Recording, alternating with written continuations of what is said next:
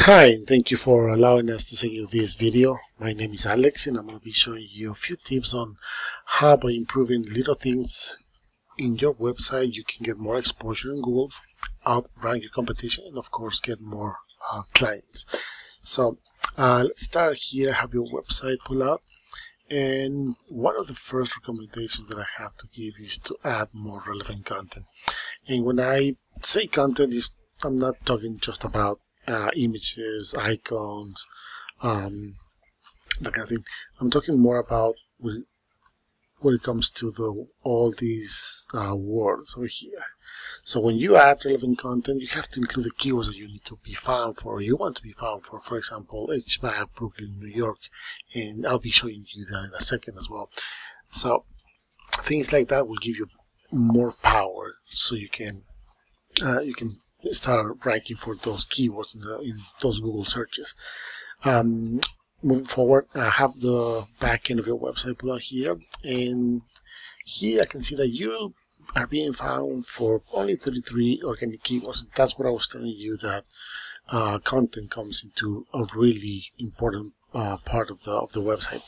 And then you have 178 backlinks. Now, what are backlinks? Backlinks are other sites that are mentioned in your website, and this will give you power so you can be found on Google. Think about this like a popularity contest. The more people you get to talk about you in a positive way, the more relevant you're gonna become. You're gonna stay more relevant. You're gonna become relevant. So, in links are the same thing. Not all links are created equal, so you can have hundreds of backlinks, but if they're not powerful enough, if they're not relevant, and most important, if they're not targeting the keywords that you need to be found for, this is going to stay really low. So let's move on and let's take a look to the organic keywords that you're being found for. I can see over here that you're ranking for this specific keyword, but is that really something that relates to your services? I'm not sure. I don't think so. But for example, cooling and heating company in general, now is too broad of companies. Remember, this is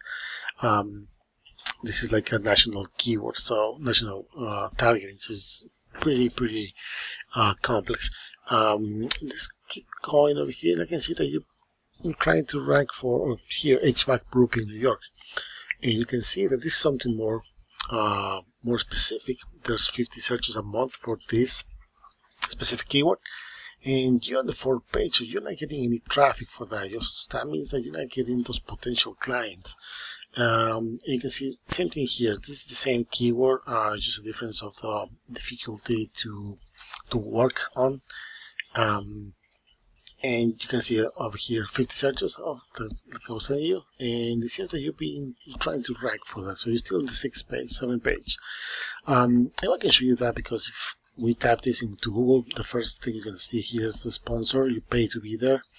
Then we have the map section, and regardless of your location, if you have a profile, if it's optimized, and you have a website to back it up, being here is very important, because 67% of the people that do a Google search, they only go for the top 3 here and the top 3 on the organic results. That means that they don't scroll all the way down and even go to the 2nd or 3rd page. So there's a lot of opportunities that you might be missing just right here. Moving on, we have the organic results. Number 1, we got Yelp, which is a directory. Number 2, and then I found these guys on number 3. And let's see, what are they doing so they can, for them to be ranking in this 4th or 3rd position.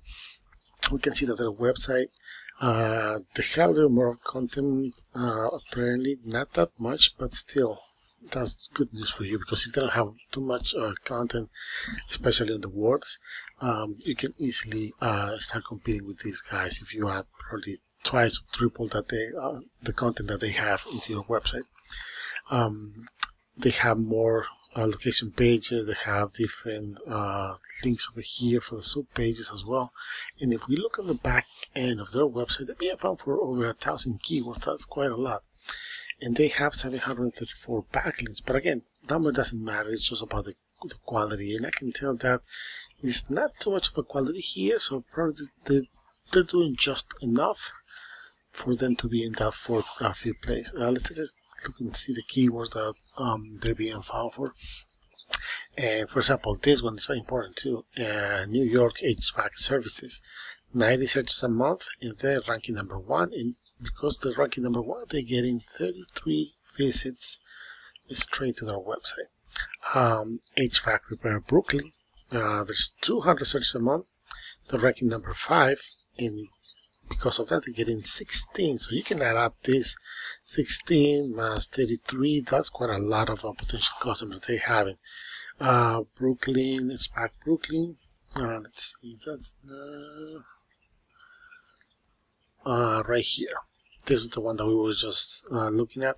50 searches a month, and they're ranking number 3, and they're getting 6 visits. So all of this can give you a better perspective on how, by volume numbers, how many visits you can actually get if you're ranking the first, at least on the first page. So just to recap this really quick because I don't want to take too much of the time. If you want to start competing with these guys, so you can be found on Google and start climbing those positions. Number 1 is content. Make sure you have relevant content. It has to be original, because if it's copy and paste, Google does not notice. They have an algorithm working, and it detects that. And when you add in keywords, make sure that they have to be in specific places and specific headlines and that kind of things.